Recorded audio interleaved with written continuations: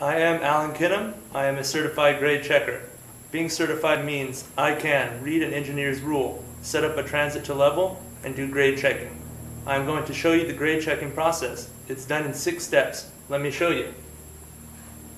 1. We're going to identify the benchmark. Our benchmark is here. 2. We're going to establish points of interest. Here our points of interest are point 1, point 2, and point 3. 4. We're going to set up our transit.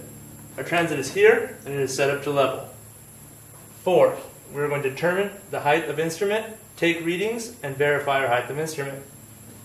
Here, our height of instrument is 3.20 feet.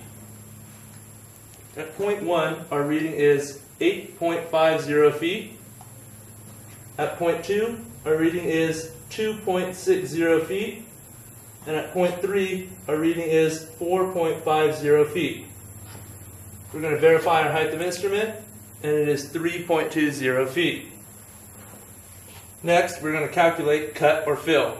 The rule is, if reading is more than height of instrument, we fill. If reading is less than height of instrument, we cut. At point 1, our reading is 8.50 feet, and our height of instrument is 3.20 feet. We subtract those and get 5.30 feet, and we're going to fill.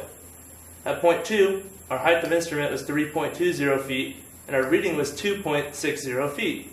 We're going to subtract those and get 0.60 feet, and we're going to cut.